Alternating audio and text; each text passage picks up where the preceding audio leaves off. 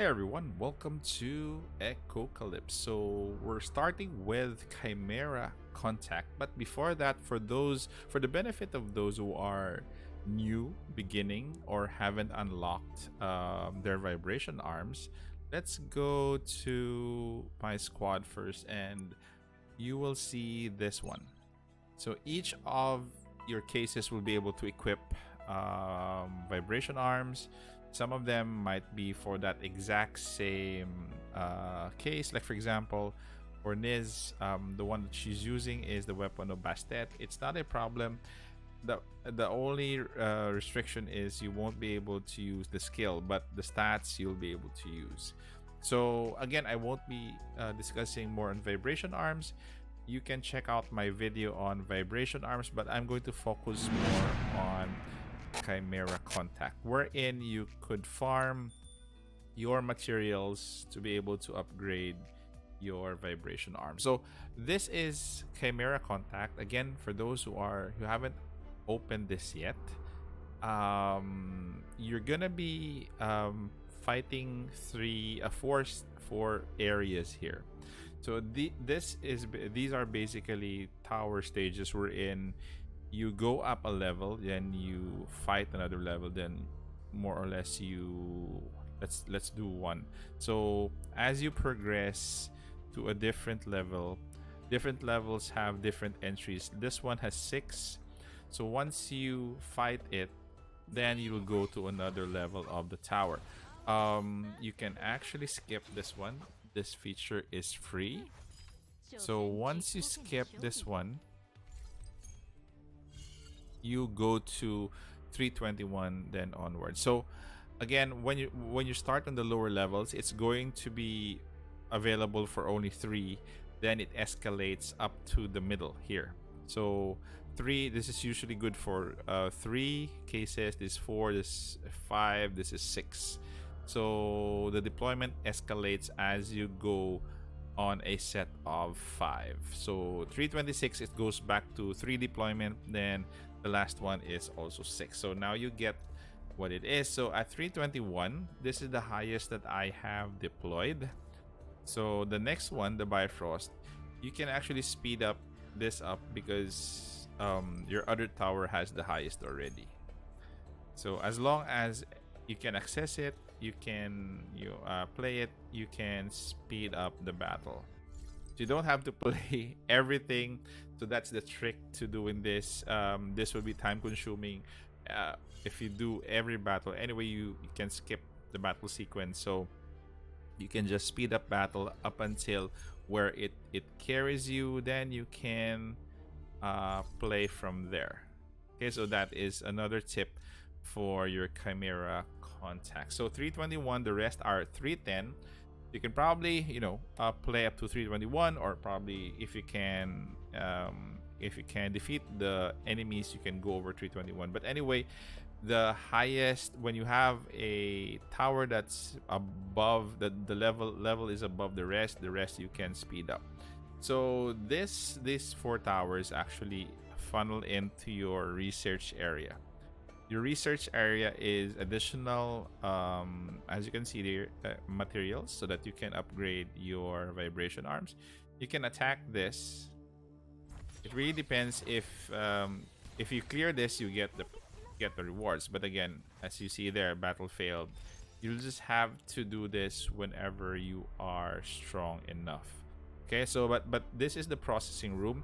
So as you move further in the towers here, the processing room also gives you bigger yield. So you do this one, the quick processing, for one time.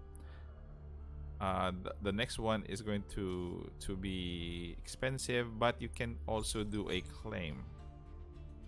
So you can do both at the same time, and probably you can do that the next day. So that is how you claim it. And for your early access announcement, these are extra currency for the store. So as you can see, you have to claim these. The problem with this one is they don't have a claim all button, so you just have to claim one at a time. See, Then after this one, once we claim this, we'll proceed to the store. Okay, one more. Mining zone. There you go. So one more, then we're off. Rank and rewards. So again, there's a ranking system as well. You will get more rewards once you rank high. And let's go back. So this will be your shop. Expedition procurement. Okay, so at this point, I don't see this store refreshing. It doesn't give you much in terms of vibration, but it will give you the purple ones, the SR ones. As for the SSR, this will only be for your MC or your main character. So buy this as frequent as you can because you'll be using MC for quite a while. I'm not sure up to what point you'll be able to not use her, but at this point you'll be able to use her. So buy this as frequently as you want.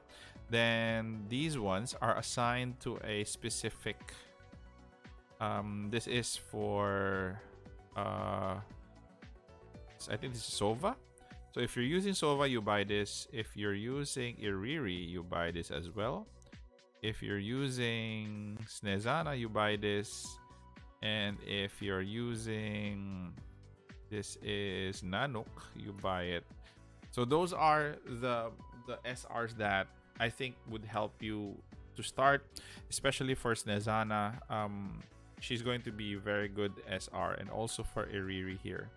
So take note, buy these copies. I'm actually gonna buy them even if I'm not using them anymore, because I have a lot of not really a lot of currency. I have kind of okay currency at 900 something, 300, 600, sorry. So again, I don't have anything to spend it on. This one belongs to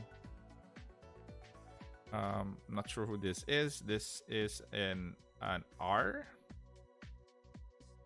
Shelly, I think Shelly. So don't buy that. So buy the SR that you're only using. Buy the vibration arms of the SR that you're only using, and you can actually convert here your what they call this currency, your expedition core point, to your expedition point. So take note that these are two different currencies, and for your expedition point, these are the only currency that you can buy. So these are the ones that upgrade your vibration arms. So as much as possible, buy this one, the one that's limited. This is available daily. If you have enough, don't buy these. If you have enough, buy these out. So you have crystalline cells, solution, whatever whatever vibration arms you need for the SR that you're using, and the vibration arm fragment for MC. So that is it. So those are the basic things that you should buy. Hopefully you guys have reached this stage already and are ready to equip these or your vibration arms to your cases. So that is it, guys. So comment down in the comment section if you have some questions about vibration arms. I would be happy to answer them. So thank you very much. Take care, stay safe. It's the Warden, and I'm out of here.